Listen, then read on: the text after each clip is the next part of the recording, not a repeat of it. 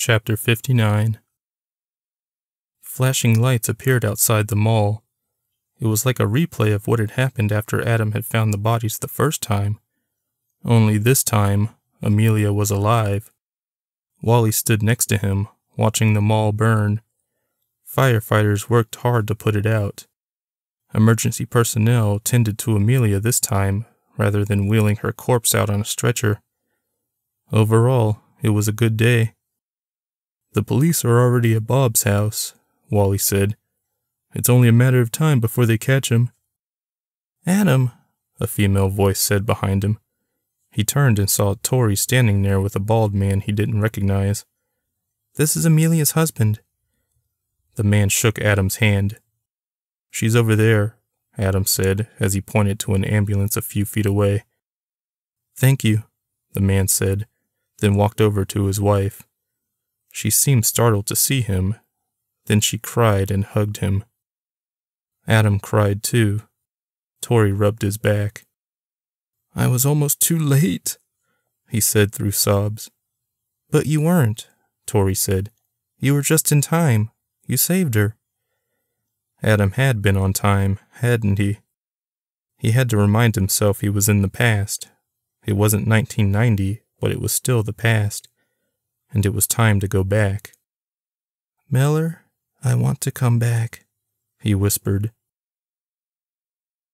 He knew he was in trouble as soon as he removed the sleep mask. Tabret was standing over him, her arms crossed. "What did you do?" she asked. "And don't you dare mention anything about toys." There was no use lying. She clearly knew something. "I had to, Tabret. This woman died because I didn't believe her. I had to save her." "Adam, you broke the rules." She pulled him out of the tub. He covered his shame.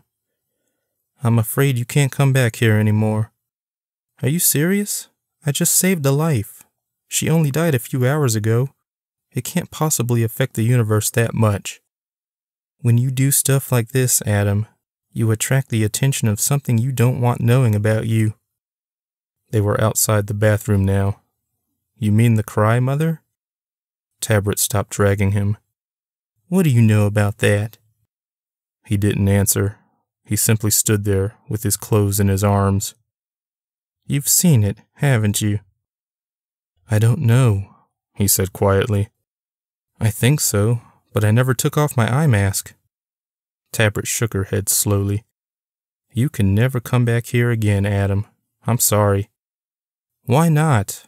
What is this Cry Mother? Who came up with that stupid name? What are you?" "I'm an alien," she said bluntly. "I'm an angel. I'm from another world that looks down on this world in a petri dish from a microscope." Adam was stunned by the torrent of words. "You're the Joker," he whispered. "Excuse me?"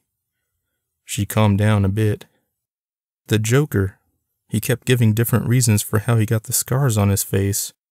Not all of them could be true, but at least one of them probably was.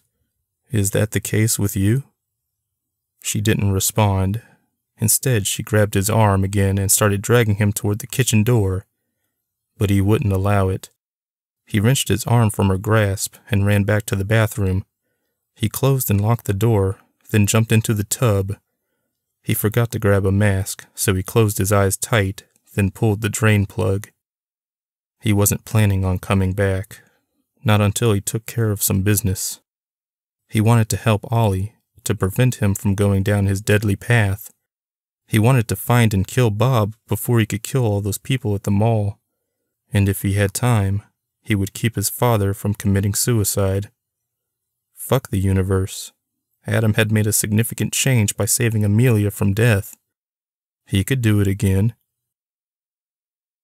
Tabret managed to get the door open, but it was too late. The tub was completely empty. No water, no time-traveling liquid, and no Adam Young. Oh boy, that's a first.